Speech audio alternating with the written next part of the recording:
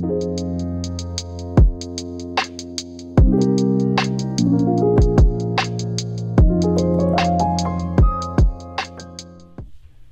everybody, welcome back to the Pressing Matters. I'm Scott. Thank you for tuning in today and thank you for your support.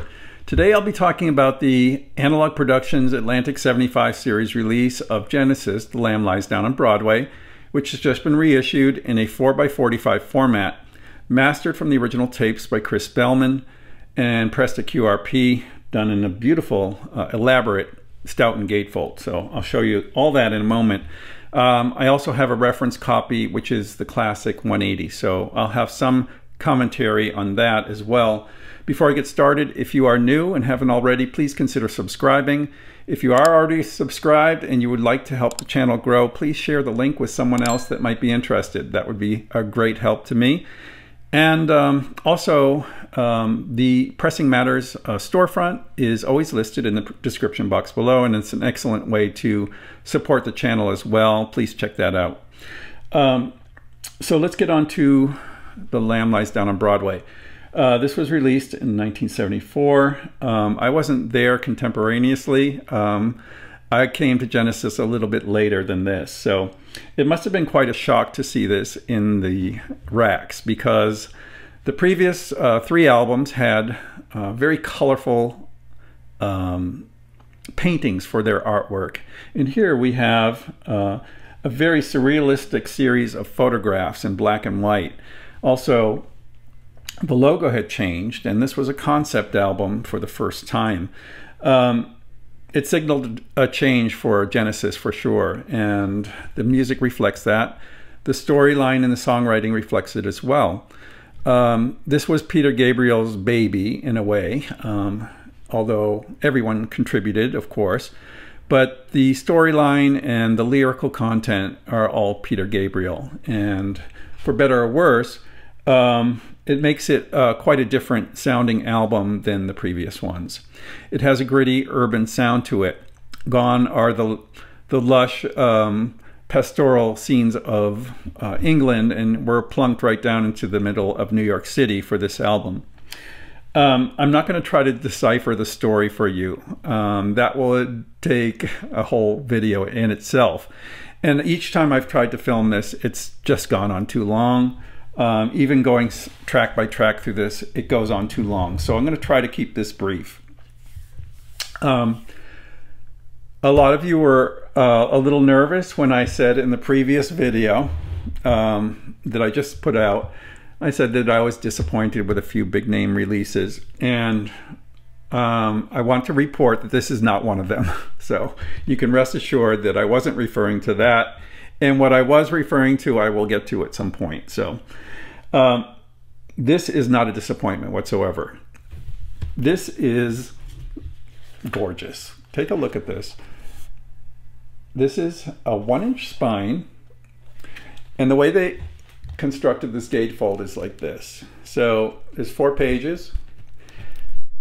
If you look, there's a wide spine, you know. So what they did to create this was put a gatefold, paste it into each side. So this is actually a continuous piece. This is just one sheet of cardboard. It's glued here to this part. So this is double thick, and it creates a wonderful package.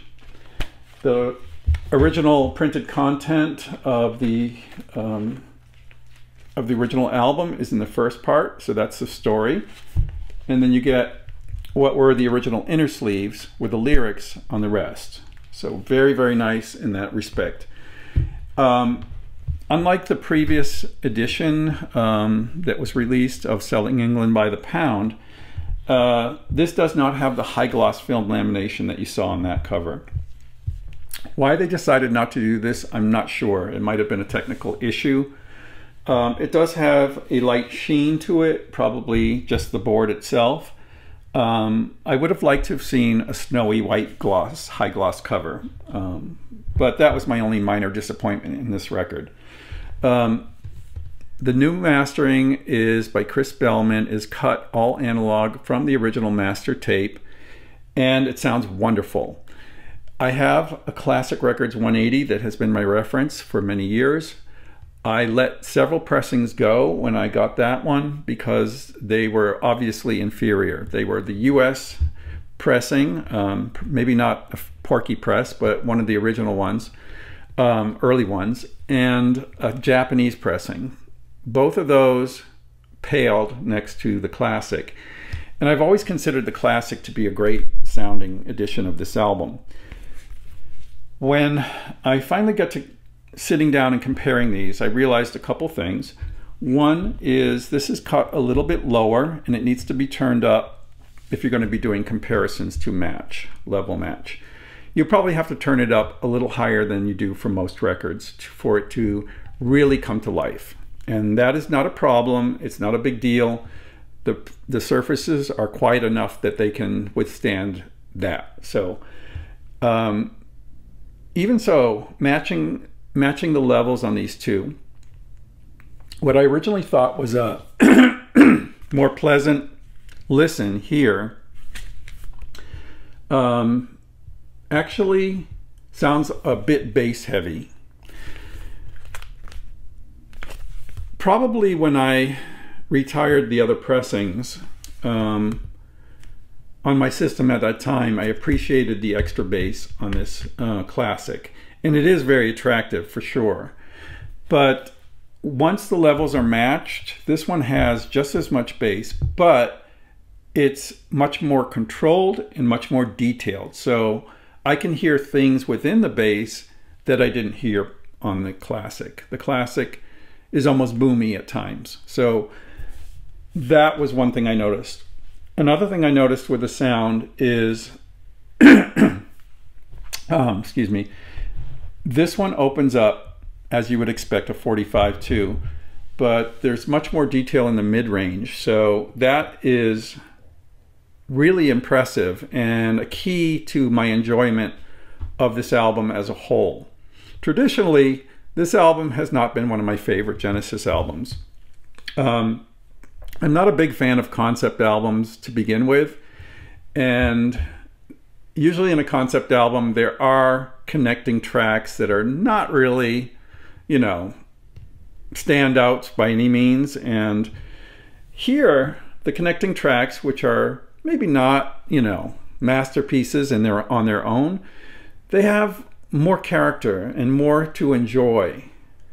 The increased clarity in the mid-range and the detail in the bass has given this record a new life, in my opinion. It's given me a new appreciation for the arrangements, and I was able to listen to the whole thing and stay engaged through the whole thing.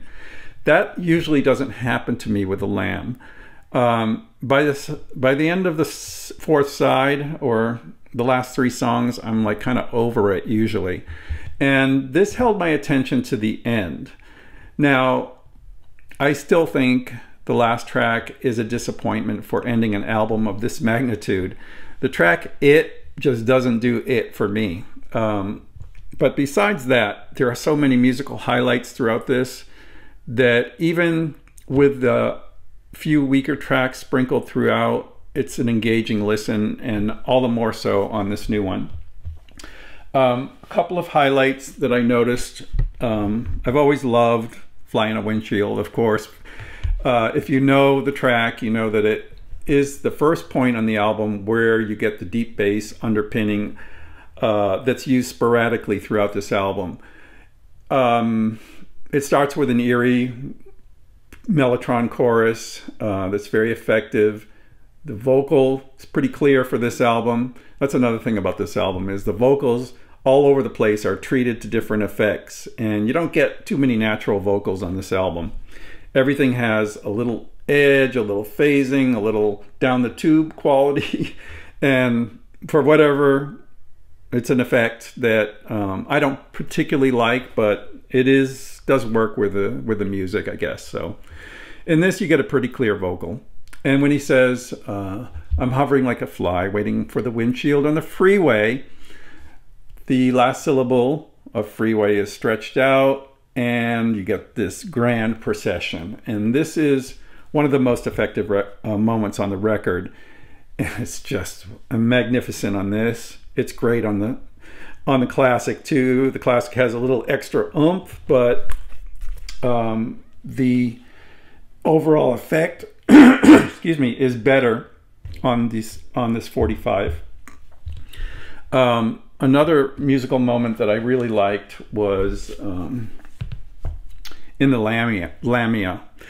There's a line that says, "Muted melodies fill the echoing halls," and on that you get another bass drop, which I really love. It's so majestic. It's like being in church, almost like hearing a huge pipe organ. It's kind of like that. That feeling of, wow, I can't believe something can go that deep. And that really makes the Lamia shine. A couple of other favorite tracks on this were Anyway, just gorgeous. Beautiful, beautiful song. And I have never appreciated it as much as I did here. Another one that I really liked is a surprise to me because I've always kind of glossed it over and moved past it, and that is the instrumental, Hairless Heart. Beautiful, beautiful sound. I really enjoyed how it sounded on the new pressing. Again, a stately, majestic, hymn-like tune from probably Tony Banks. Just great, just great. That melody is stuck in my head all week and I keep humming it. So that's a good sign. Another one that surprised me was Chamber of 32 Doors. I absolutely love that. And it had not stood out quite as much to me before, but there's like a tubular bell used in this in the climaxes, and it sounds so beautiful the way it's integrated into the whole sound picture. Really came across with much more finesse in this new version. Overall, I'm very impressed with the new version. I love the classic, no doubt. It has a warmer, bassier sound overall. Is it more correct?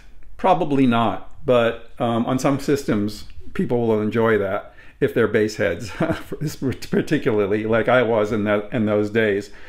But this gives you a more balanced picture of what's there, and I can highly recommend the new Lamb Lies Down on Broadway for fans that are super fans of this album that want to put up with the 45 format and have the money to plunk down for it. It's $120. It's not cheap.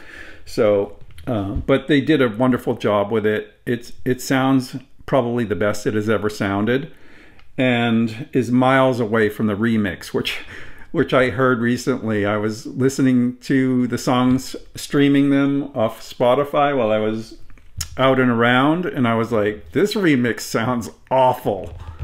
Oh my God. And every remix from, well, everyone that I heard, terrible, really loud, and just sounded like a different record. It was so weird. Yeah, stick with the original mixes for Genesis, and getting them done like this is the way to go.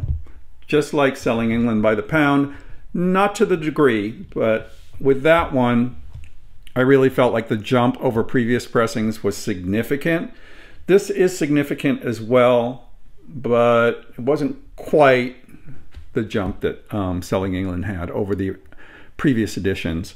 I'm very enthusiastic about it. I think if you are a big fan, you must have this record. If you are on the fence about the Lamb, you're not really like crazy about it, and you have maybe the classic, you're probably all set. You don't need to go this way. But I will say also the side breaks on this are handled well as can be expected. The only one that I found a little problematic was the end of Anyway. Was finished a little bit soon, so it worked fine.